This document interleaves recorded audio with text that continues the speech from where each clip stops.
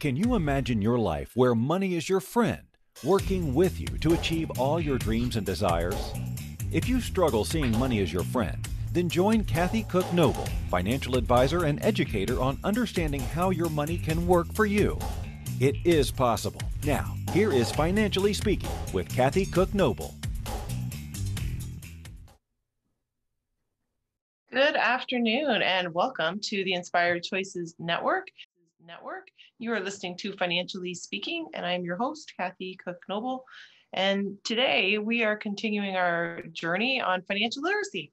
This is in Canada, November, and it's November everywhere actually, but in Canada during November is Financial Literacy Month. And what we're doing for financial literacy here in Canada is a little bit of government information, if you will. They've got a little bit of a campaign. It doesn't get as much recognition as I think it needs or should. And I think most people don't really get to see it, and they don't really get to take some time and evaluate it, which is unfortunate, because I think when we start to talk about financial freedom, it really starts with having a lot of financial literacy. And if you heard our last couple shows, then you would know a little bit about where we are with the level of financial literacy. But the reality of what it is, it's really simply just your understanding of your financial information and having a comprehension of what you have and what you need and how to go about getting it. And that's what we do here at the Inspired Choices Network in general, but specifically here on the Financially Speaking show. We talk about money, absolutely, because I believe it always comes back to money. We need it to buy groceries. We need it to clothe our children. We need it to drive them to school. We need money for a lot of various things, but how much we need, that's always the question that we can debate, because everybody's needs are different. Everybody's wants are different. Everybody has a different idea of how their life should be, how their family should be. And everything that you're thinking about yourself and your family is correct, because whatever it is that you need and whatever it is that you like, then that's the right answer. And it's that simple. So when I talk in my day job as a financial advisor and in our bookkeeping practice, when we talk to individuals and businesses and families and couples about what they want, it's really, that's where the conversation should start. Where is it that you are right now in your life? And where is it you want to be in your life? And the difference, if it's a big gap, how do we get you from A to B? And if it's not a big gap, then how do we keep you on course? It breaks down really, really, really that simple. And we sometimes get ourselves all tied up in knots and confusion because the financial industry might be a little bit more complicated than it needs to be. There's a lot more math than most people are comfortable with. There's a lot more graphs and algorithms and language. I mean, and they've really got their own language, a lot of acronyms, but like a lot of professions, the financial one has its own real way of doing things and talking to each other, that if you're in the industry, you talk to other people in the industry in a different way. And that's the part that I think the communication breaks down, because if you're in the industry and you're talking to people who are not in the industry, they are not necessarily speaking your language, and that's what gets confusing. So what we do here is, I hope that's our plan, and we aim every week to break it down, make it simple so that you can understand it. So today, last week we talked about some American financial literacy, and tonight I'm going to take it back to the Canadian side, because it is Financial Literacy Month here in Canada.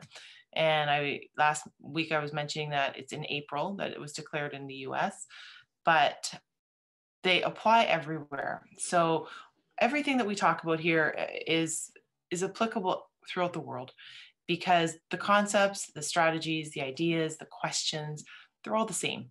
There's a various level of comprehension and understanding and confusion and stress and desire to understand their stuff. And that's all through the world. It's not just a Canadian thing. It's not just an American thing. It's not just an Australian thing. It's a person thing. And all we really need to do is understand our own stuff. And I've said that so many times, and I will say it so many more times, that it does not matter what your neighbors, your cousins, your brothers, your uncles, aunts, it doesn't matter what they're doing. What matters is what you are doing and what makes you happy and what works for your family. So don't stress yourself out because your neighbor bought a boat. If you're not a boat person, who cares? If the other neighbor or your cousin bought a trailer and you're not a camper and you don't like to camp, who cares? It doesn't matter.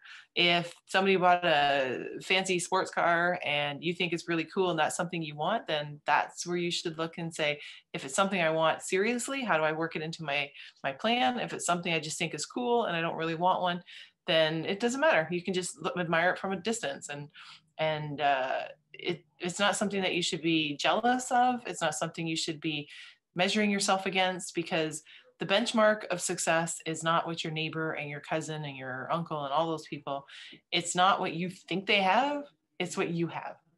And success is measured, financial success, success in general is measured by what you set the benchmark to be. So if for you, money is your benchmark, and you think that being successful means you have multiple millions of dollars in the bank or multiple millions of dollars invested, excuse me, because I don't think you'll ever, I'm not going to ever recommend you put it in the bank, because it doesn't, a bank account is not going to make you rich and preserve your wealth, because you're going to lose it based on inflation, the power of the money. But that's a whole other conversation. But the reality is, if it's having a multiples of millions of dollars is your measure of success, wherever it is, then that's what you need to focus on. If that's not your measure of success, and it's not everybody's, it really isn't, because the truth is a lot of people aren't about the money, and they want money to be comfortable. They want money to be able to do what they want to do when they want to do it. But it doesn't mean that at the end of the day, they died with millions of dollars and are able to leave it to kids and family members and just generally have their name in lights. That's not their goal. And that measure of success for them is also correct. So that's important when we're thinking of what is important to us. We have to remember what is it that we're looking for us, and what is it we're looking for our family. So that's what we do here on the Inspired Choices Network. And generally, what the part I take on is the financial part. So if you see that you need to plug yourself into a missing piece of the puzzle, because it's possible we're missing an expert in a particular topic or a subject area, then I would highly recommend you reach out and talk to Christine McIver. She is our network owner, host of the Inspired Choices Network show, and gives a lot of business advice and frankly, personal advice on how to be happy and at one with yourself. And there's several shows that I would say, if you are missing or feeling like there's something not quite right in your life and you need a little support, then there is a show and there is a host here that would be happy and willing and able to help you by just reaching out, asking the questions, join in the chat room, ask them specifically about a topic that you'd like them to do. That I get that all the time. And frankly, that's how most of the shows come. And I want to give the conversation to you to say, hey, if this is what you're looking for, then why don't we talk about that? Because that matters. And whatever it is that matters to you, there's other people out there that are asking and thinking the same question. So join us every week. And again, when we're into podcasts, we're over 50 podcasts throughout the world that you can hear the replays on. And you can actually now see us because there is the video component. And you can also download those on our Inspired Choices networks to watch again and again. And if you missed something, or you want to try listening to someone else's show but you weren't able to make the live time, then just flip over to the website on our network and you're able to watch it there, which is also very convenient. And in this world of technology, we make it very easy so that you can make your life a lot easier and a lot healthier and happier. So we've been talking about financial literacy. And tonight we're going to continue that conversation about financial literacy. And I get asked about really what your rights are, your rights and your responsibilities for financial any financial issue, quite frankly, because you get different conflicting information out there.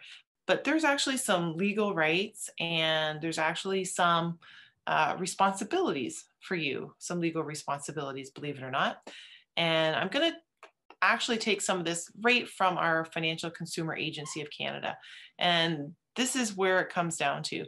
And it's appropriate, I think, because it's Financial Literacy Month here, that we should talk not just about what financial literacy is and how we, last week we talked about how to have some tips and tricks to make our literacy better in finance. And tonight we'll talk about some of the legal parts of it, because not often do people think about their legal parts the way that I think we should.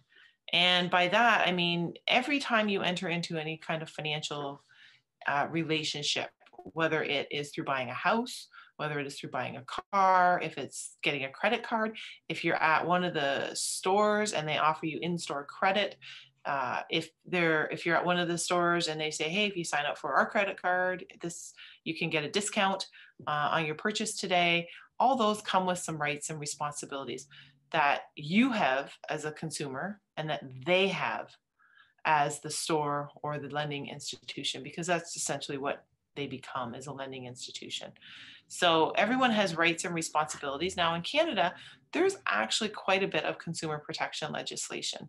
So for example, if you were to go and buy a car in Ontario and you went to a registered dealer, and a registered dealer is somebody who is registered with OMVIC, the Ontario Motor Vehicle Industry Council, then you have some protection. Now, if you go and buy from your neighbor or some guy down the street that's standing at the corner beside a car with a for sale sign, or in anything that looks a little bit shady, that's not a registered dealer. You still have some legal rights. It's just not as easy, and you don't get the consumer protection. But if you go to a registered dealer, and as a side, I would say I highly recommend that's how you buy your car because of these protections. You go into a registered dealer in Ontario, they're obligated by law to disclose certain things to you about the vehicle, about the financing. They're obligated to disclose the price in a certain way that is not confusing. There's no hidden fees. It's got to be all-in pricing, unless it's the only thing that you can add in, if it's not included, is the tax. Other than that, it has to be very straightforward and very easy to understand, very above board. You have a contract that you write with them, whether it's a long one or not, it doesn't matter. And all these things automatically are included with your rights. And their obligation to disclose this, you may not know all the things that they're obligated to disclose. And there's 22 different points in the act that show for advertising alone. You don't need to know those. And I bet you don't know them. Most people don't. And the reason you don't is because you only buy a car once in a while. It's not every day. Automotive dealers are working with cars every single day. That is their area of expertise. They know their rights. They know their responsibilities. They know their obligations. They know they have to follow the rules, or else there are consequences if they don't, and there's a problem with a consumer. So there's a lot of consumer protection here. So if you buy a car in Ontario from a registered dealer and you enter into a financial relationship with them, because that's what you're doing, if you're buying a car, you're exchanging money for a product, or you're exchanging money for a product over time because you're having financing, then they are required to disclose things. And if they don't, then you can go to the OMVIC Board of Trustees and the Consumer Protection Fund, which means you have financial consumer protection, not just legal protection where they say, yeah, hey, you're right, good for you. That's not helpful necessarily. Some people just need to know they're right, which is great. But I'm talking from a money point of view. If you are wronged by an automotive dealer in Ontario where they don't disclose something, you have consumer protection legislation. You also have consumer protection legislation on a lot of other financial obligations. Houses are a huge one. If that's usually your biggest asset, right? That's the biggest thing you ever buy. So we're going to talk today about some of these other big financial obligations. An automotive purchase is typically the second biggest obligation, maybe the third, depending on if you get into buying a boat or anything like that. But normally, the average person, it would be a vehicle and a house are your two big purchases in your life. And it's nice to know, and if you didn't, you know now that there is some protection for you, some consumer protection here in Canada. We are going to take our first break of the night. And when we come back, we're going to talk more about something that we all know really well, but we might not know it quite as the death pledge. And I bet most of us have taken it. And if we haven't, we probably are in the process of taking it. So when we come back, I'm going to talk to you about what this death pledge is that we've taken. Don't go anywhere. You are listening to Financially Speaking on the Inspired Choices Network. And I'm your host, Kathy Cook Noble, and I'll be right back.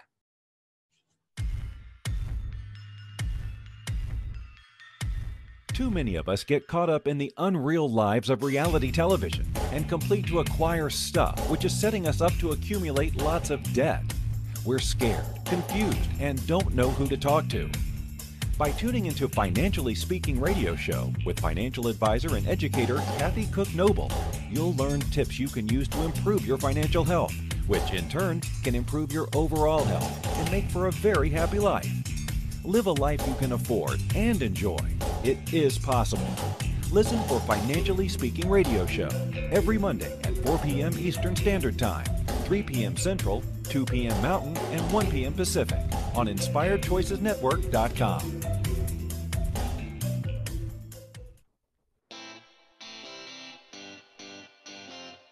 Are you a subject matter expert? Are you here to share your expertise with an audience waiting to hear from you in only the way you can deliver? Are you ready to have your voice amplified across the airwaves? Inspired Choices Network has a global radio platform streaming to millions of people across the world. Professionally produced and supported by an accomplished team every step of the way, you can broadcast from anywhere in the world, knowing your voice matters, and we ensure it is delivered with ease and efficiency. Eager to hear your message, the world awaits. Contact us today to become an Inspired Choices Network radio host. Email becomeahost@inspiredchoicesnetwork.com. This is the Financially Speaking Show with financial advisor and educator Kathy Cook Noble. To participate in the program, join our live studio audience in our chat room at inspiredchoicesnetwork.com. You can also make the choice to ask or comment by email by sending to Kathy@bookkeepplus.ca. Now back to the program. Welcome back, everyone. You are listening to Financially Speaking on the Inspired Choices Network. And I'm your host, Kathy Cook Noble, and we are just continuing our conversation and our journey on financial literacy to make ourselves more understanding of our own stuff and a little bit more knowledgeable about where we're at and what we need to know. So before we went to break, I mentioned to you that we've all taken this weird thing called a death pledge. And if you've ever heard of that term before, it kind of, you have heard of it. You've heard it in a different way, but you've done it probably more than once. You probably didn't know that's what it was called, and you probably didn't understand 100% of it, but I can guarantee you when you did it, you invested a lot of money and committed a lot of money to it. And death pledge, just so you know, is also known as a mortgage. That is the Latin translation, mort meaning dead, and gage is pledge. So you are literally taking a death pledge when you take a mortgage. Isn't that weird? Makes you think a little bit about mortgages differently after you hear that, don't you think? But we typically need a mortgage to get a house, to buy a property, to buy a cottage, to buy a vacation home, whatever the case is. Usually you do it by the use of a mortgage. So what is this mortgage or death pledge that I'm talking to you about? Well, the way it works is you go in and you talk to a real estate person. Let's say you start there. You're going to go buy a house and you see a house that you want to buy. And you go through it, and the real estate agent tells you all the bells and whistles and things about it that you like, or you might not like, or anything else they have to disclose to you. and they share with you how much it's going to cost every year in taxes, how much the utilities were for the current owner, and you decide you're going to buy it. And you go to various people and you say, I'm going to buy this house. How much money can you give me for a mortgage? And they ask you different questions. And we talked last week about your credit rating, and they pull your credit rating and they say that, oh, you're above the level of whatever they say. If maybe 650 was the rule of thumb for Beacon score for a mortgage. So say they look at it, and which is the Beacon score in Canada is similar to the FICO score in the US. So you all get rated, and they look and they say, hey, you have the right number.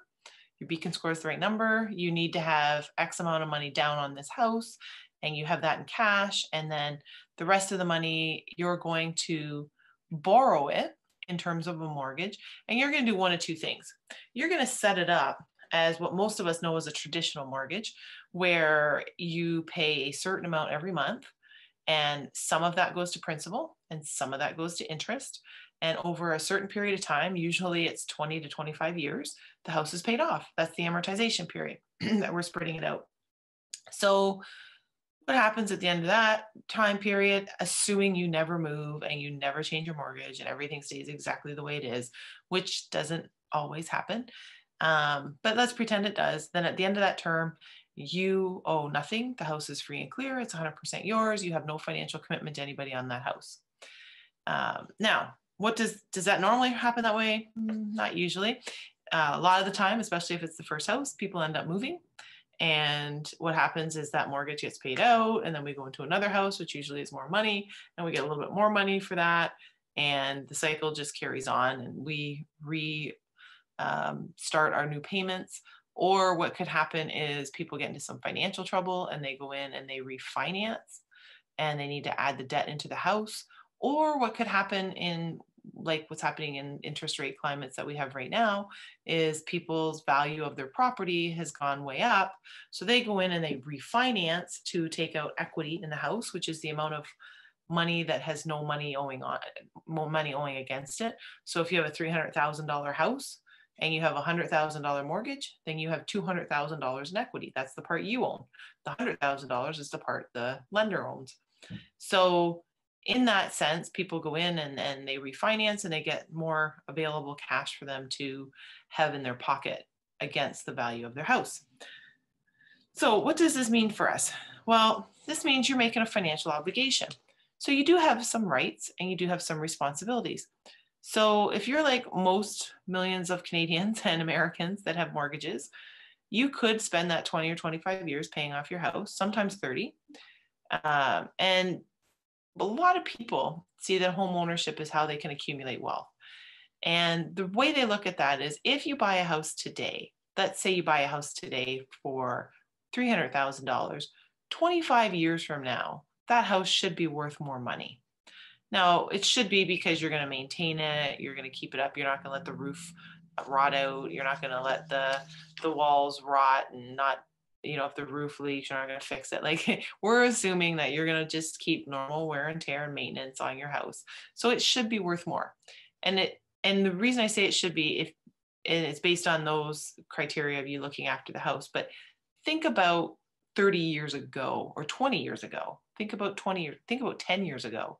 If you can't go back 20 years, how much was a house worth 10 years ago, 20 years ago? They're almost all worth more. The average house is worth more than what it was 10 or 20 years ago. The average house is worth more than it was a few years ago, 3 to 4 years ago, because of the way the market has gone and interest rates have gotten so low. So this is a way you accumulate wealth, because if in 25 years you sell your house, your $300,000 house is now worth $600,000, you've made $300,000 and you have no mortgage, which means when you sell it, you have $600,000 in cash, and you might move into an apartment, you might downgrade to a smaller house. So you end up with more cash in your pocket. That's typically how people think of it. So if you're offered a mortgage by a financial institution, it's really important you understand what they're obligated to do and what you are responsible to do. So your responsibility is to get a copy of your financing terms. You also have a responsibility to provide certain pieces of information to the lender. And by that, I mean ID, financial information. They have a responsibility to pull the credit check on you themselves, and you have to give authority and authorization, because you can't in Canada do a credit check without written authorization from someone. So you can't just go around pulling credit information on people just randomly. And you wouldn't want to, because you wouldn't want somebody doing that for you anyway, because that can affect your credit score. More inquiries equals a lower rating. So what we can do is we can say, we're going to give you all the information, and in return, you're going to be responsible to give me the best advice, best information, best rates available for me with the mortgage. And what does that mean? That means we're going to look at different options. So mortgages are not a one size fits all. People think they go in, they get a mortgage, they pay X amount of dollars every month, and that's the way it makes it sound. But the reality is, if a traditional mortgage is, you can have open rates, you can have variable rates, you can have fixed rates, you can have a hybrid combination of a traditional mortgage and something called a home equity line of credit, which I'm going to talk to you about in a minute. And you have the ability to really, believe it or not, as unsexy as mortgages sound, you actually have flexibility there. So you have some ability to do something that is going to work out really well for you and your family. So if you're going to go to a lender and they aren't going to talk to you about these options, and if you don't, there's a lot of lenders you go to, and if you don't specifically ask about a home equity line of credit, they won't offer it. Or if you don't talk to them about doing a hybrid, or if you don't talk to them about how you want to use your mortgage down the road to help finance your kids' education or buy a property as a vacation home or whatever the case is, then they might not be the right lender for you, frankly. But I'm just going to talk to you about what they are rather than how to find the lender. So the traditional mortgage is exactly what I said. You go in, you pay a certain amount. If the rate's closed for 5 years and it's fixed, that means for 5 years, nothing's going to change. It doesn't matter what the feds do. It doesn't matter what the interest rates do. It doesn't matter who's in power. It doesn't matter who gets elected. It doesn't matter who's not elected. None of that matters. What matters is, for 5 years, you're paying the same amount of money, period. That's it. At the end of the 5 years, you're going to look at whatever the rates are at that period of time, and they're going to say, okay, now we can do you're either going to pay more or you're going to pay less, depending on how the rates have gone then. And then you have the option at that point to say, am I going to stay locked in at a fixed rate? Am I going to be variable? Which means variable rates are just that. They move up and down based on whatever the interest rates are at the time. So this year, your interest rate could be 1.9%, and next year your interest rate could be 2.4%, and the year after it could be 2%. They don't move around quite like that, but it's possible. So that's the difference with variable. They can be, the rate moves around because it's not fixed. It's not a locked in, same old, same old. And there's different advantages and different disadvantages to both. And these are all conversations you're going to have with your lender about what works for you. And if they don't have those conversations with you, then they might not be the right lender. And there are lots of people out there that are really good at understanding these products and really good at helping people. So make sure you're comfortable with the one you've got. So the home equity line of credit is kind of cool. And if you haven't heard about it, a HELOC is another name for it. Home line is sometimes how it's referred to, but it's basically a line of credit. It's a line of credit, which means if you have a personal line of credit and it's $25,000, let's say, for example, that means you have access to $25,000. And if you use that $25,000, you have to pay interest on it. It's that simple. If you use it, you pay the interest on the money you borrowed.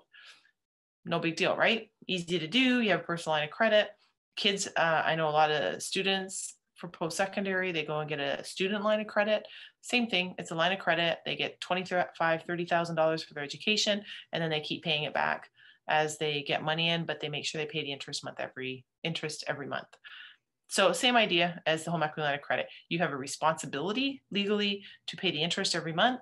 You have the opportunity to pay more than just the interest. You can pay the interest plus some principal. On a traditional mortgage, you have a responsibility to pay both. the interest and the principal every month. That's what you're required to do. There's not the flexibility. So when we talk about home equity line of credits or HELOCs, which I will share a little bit more with you after our second break, because we're just coming up to our second break of the night. And I think it's important I do get a lot of questions actually about mortgages and how they work and the difference between them and what is better for them. And I cannot tell you, as I'm sitting here saying, the difference is, and everybody should do X, because everybody is different. It comes down to the same thing as I always tell you. Your situation is different from other people's, and that includes what kind of mortgage you should have or what kind of financing you should have for your house. So when we go through the home equity line of credit, and I talk to you a little bit more about that, keep in mind, this might be a great idea for you. This might also not be for you at all. And I'll give you my take on some of the people I think it works well for, and some of the people I would be very, very nervous to talk to them about or recommend it to. So don't go anywhere. You're listening to Financially Speaking on the Inspired Choices Network. And we're going to take our second break of the night, and we'll be right back.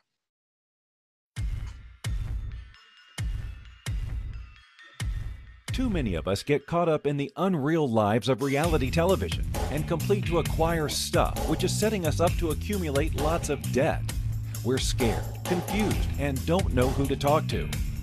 By tuning into Financially Speaking radio show with financial advisor and educator Kathy Cook Noble, you'll learn tips you can use to improve your financial health, which in turn can improve your overall health and make for a very happy life. Live a life you can afford and enjoy. It is possible. Listen for Financially Speaking radio show every Monday at 4 p.m. Eastern Standard Time, 3 p.m. Central, 2 p.m. Mountain, and 1 p.m. Pacific on InspiredChoicesNetwork.com.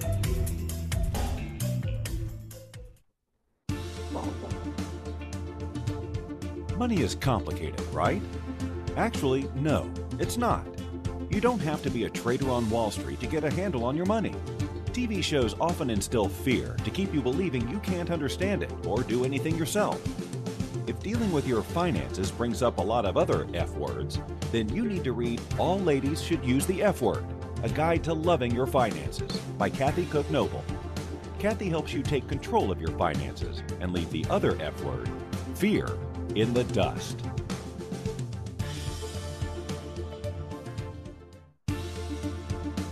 This is the Financially Speaking Show with financial advisor and educator Kathy Cook Noble.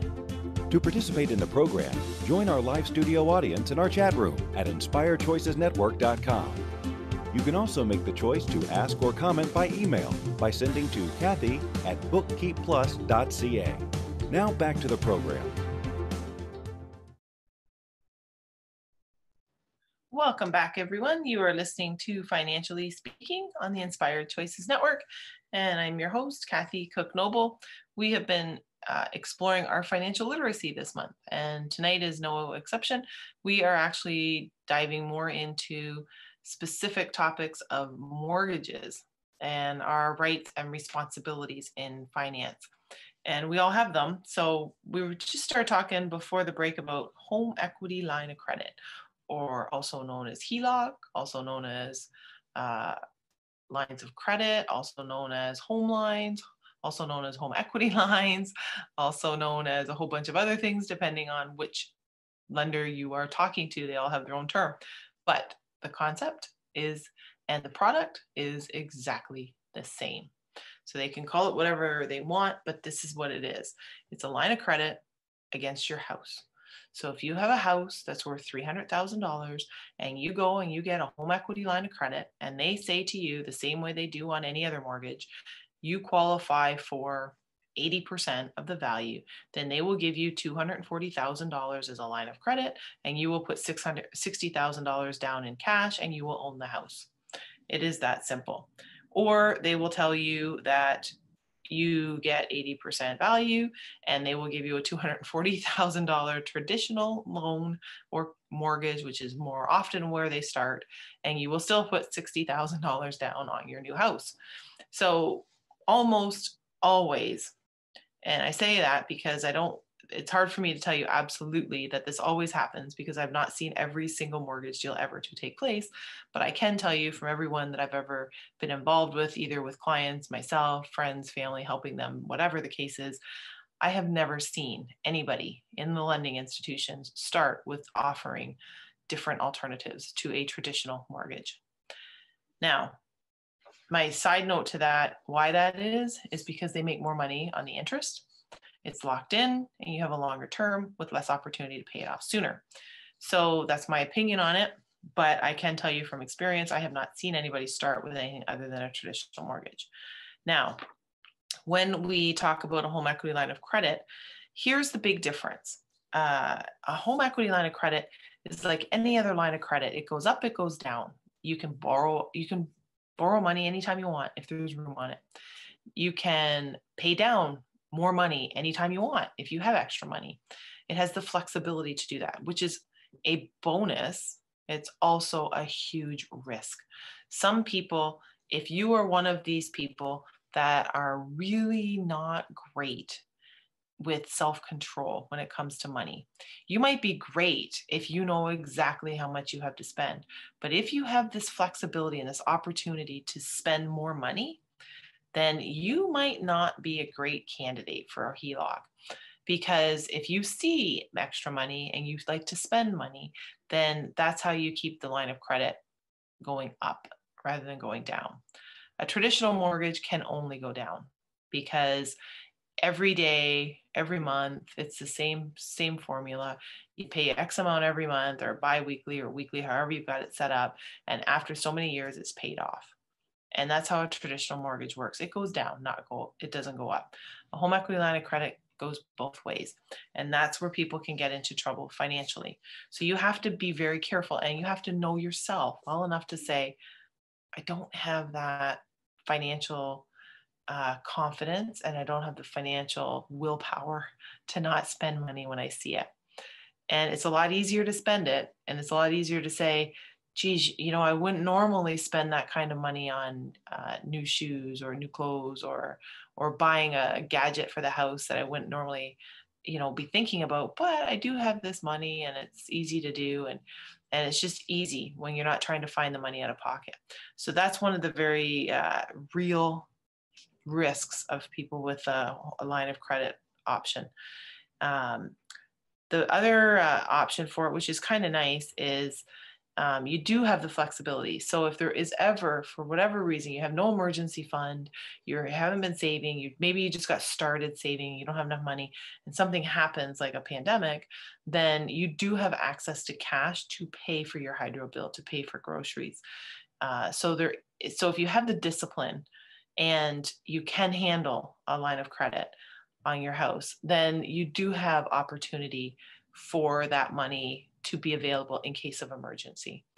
And the only thing that you have to be really careful is you don't want to think of your house like an ATM where you can just go and borrow against that line and then maybe pay some off and then you just end up getting higher and higher. You don't want to be in that position. Now, having said that, this is your responsibility. This is part on our side for us to know what works for us, but it's their responsibility to tell us the different products that are available, and it's their responsibility to tell us the good and the bad and the ugly so we can make a good decision on it. Now, the other challenge that I would say with a line of credit is you run the risk that if anything ever happens, if you lost your job, if you got sick or hurt and you couldn't work, if you had to take time off to look after a family member, then yeah, sure, you've got this flexibility, but now you're also subject to interest rates because you have to pay the interest. And if the interest rates go up, your interest is tied to the prime lending rate. So that means your rate for your line of credit is going to be a little bit higher. And it also means that you could potentially be in a position where you now owe more money than you did before, which means your debt ratio for lending, if you go to buy any more anything else or go for any more financing, then you're going to show a higher debt ratio rather than just your traditional mortgage. So these are all things that you have to keep in mind when we're deciding between what mortgage is best for us. So you want to, I always hesitate using the word budget because people always kind of cringe and they don't like it. And it sounds like there's no flexibility. And it's no fun. But when you're watching your cash, which is all you're doing, that's a budget. You're just tracking your money. And when you're doing this, you want to make sure that you include this, treat it like it's a mortgage that's traditional where you have to pay down so much. And you'll find a couple of things. One, it sets you up on a disciplined cash management plan. But two, you'll also find that you pay off your line of credit a lot faster than you would a mortgage because you're paying less interest overall. So if we decide, say your mortgage is $1,000 a month, in a traditional mortgage, the heavy interest is in the first half of the term, and you're not paying a lot of principal. And then you start paying more principal at the back half of the term. In a home equity line of credit, you're paying your interest plus additional principal because the interest is the same. The interest actually will be going down on the amount because you're working on a decreased amount owing. So you're going to be able to pay off a lot faster a $240,000 line of credit, by our example, than you are a $240,000 traditional mortgage. So you might, in reality, if we did this comparatively, if it's a 20-year mortgage, $240,000, and you have a 20-year home equity line of credit plan, then you will shave off 5, 6, 7 years, potentially, even more, depending on how much you put down on the principal, if you keep paying the same amount every year that you would on a traditional. So there's a lot of really cool things about it, and we're just touching on it. I would recommend that if you have a financial advisor, ask them about it, and they will probably be able. They don't do mortgages. Most of them that I know don't do mortgages, but they do know about them, and they usually know people who know something about mortgages, so they could give you a referral. And I think that would be a great starting place for anybody that wants to look into the different kinds. And I think you have a responsibility, quite honestly, to look and see what the different kinds are, because then you want to see what works best for you and what works best for your family. So that is our mortgages for tonight, and some of the responsibilities and the rights that go with that. Now, you also need to know some financial rights and responsibilities when it comes to other creditor lending. And the big one here is usually credit cards. So they have a responsibility, a legal right, if you will, to the lender has a legal obligation to give you, the person borrowing the money or the person applying for the credit card, they have to give you the terms of the agreement. So you have to get, and I know we've all seen it, and I bet most people haven't read it, that very tiny print that comes in that tiny booklet when you first get your credit card.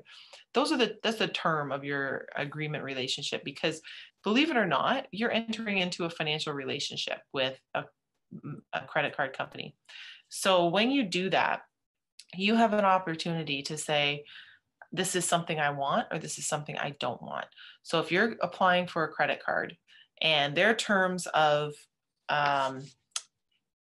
their financial terms for the agreement are an interest rate of 19.99%, which is very common. And if you're not willing to pay that, if you're late, or if you don't have the money to pay off your card that month, then you shouldn't get that card, because that is the relationship that you are now establishing. And if you want to, there's many card companies out there, and there's different cards within different companies. So just to make it more exciting, there's all kinds of different cards that you can get. So if you're looking at it from an interest rate point of view, which I highly recommend, because the interest rate is the part that really hurts people. So we talk about compounding, just as a side note. When we talk about compounding, we're talking about money, earning money. It is exactly the same when you owe it. So when I put my financial advisor hat on and I'm talking to people about investments and how over time it should compound and grow, if I were to substitute the word investment with credit card debt, it's the exact same formula. And that's the scary part, is if you have credit card debt, it will grow the same way, actually faster, because you have a fixed interest rate that's guaranteed. You don't have that in the investment world because it's subject to whatever the market conditions are. So If your credit card is 19.99%, that's the guaranteed interest rate. So every single month that you don't make your payment, you're compounding your interest year over year over year, because you know that's what your interest rate is. Your investments could be 5% this year, 6% next year. You might lose money if it was for temporarily, say from 2008 and 2009. You may have lost money for a period of time on paper, and then they went way up. You might have made 20%, you might have made 4%. And over the 20 years, you might have averaged 9% or whatever the number is. With your credit card, if you did that same thing in 20 years, you average 19.99%, because you're paying that every year. There's no ifs, ands, or buts. That's what they've decided. So these are all things that I just want to make sure people are aware of when they're looking at credit cards. Instead of being like, I need a card, I'm going to sign up, look at the fine print and say, okay, what's the annual fee? What's the interest rate if I'm ever late? And is this the best card for me? Are there other potential benefits to it? Like, is it covering me if I'm traveling? Is there air miles or other kind of points associated with it where I get bonuses, or I get discounts for buying gas or spending cash, or spending using the card at a certain place to buy stuff? There's all kinds of different things that we see now on credit cards. So they're not all, again, one size does not fit all when it comes to credit cards. So make sure you look for the card that best fits you. And if you're going for cards, and a lot of people don't realize this, they get caught up in this potentially, I don't know if it's excitement or what it is, but where they end up with all these different cards and they're paying annual fees on all these different cards. And next thing you know, they didn't realize they were paying several $100s a year on cards they weren't using. So that also could be money that you don't need to be spending, or cards that you could downgrade the amount or the bells and whistles that get added to it because you're not using them. Maybe you get zero annual fee, but you can keep the card in case of emergencies if you were someplace and you didn't have any cash or debit or card on you or whatever, and you need to use it. So there's always goods and bads with everything. But that's a little bit about our cards and our mortgages. I'm going to take our last final break of the night, and when we come back, we'll wrap up our conversation tonight about financial literacy. So don't go anywhere. You are listening to Kathy Cook Noble on the Inspired Choices Network, and this is our show, Financially Speaking. We'll be right back.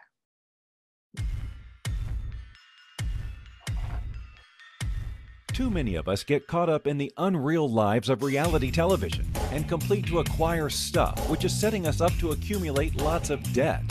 We're scared, confused, and don't know who to talk to.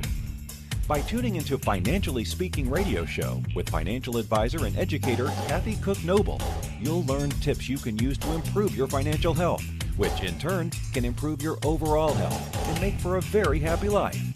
Live a life you can afford and enjoy. It is possible. Listen for Financially Speaking radio show every Monday at 4 p.m. Eastern Standard Time, 3 p.m. Central, 2 p.m. Mountain, and 1 p.m. Pacific on InspiredChoicesNetwork.com.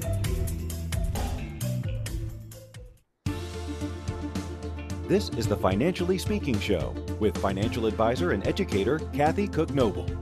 To participate in the program, join our live studio audience in our chat room at InspiredChoicesNetwork.com.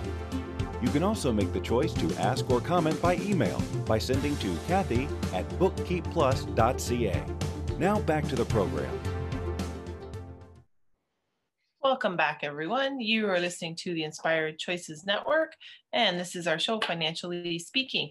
And today we are talking more about our financial literacy, and we're getting a better handle, I hope, understanding mortgages and credit cards.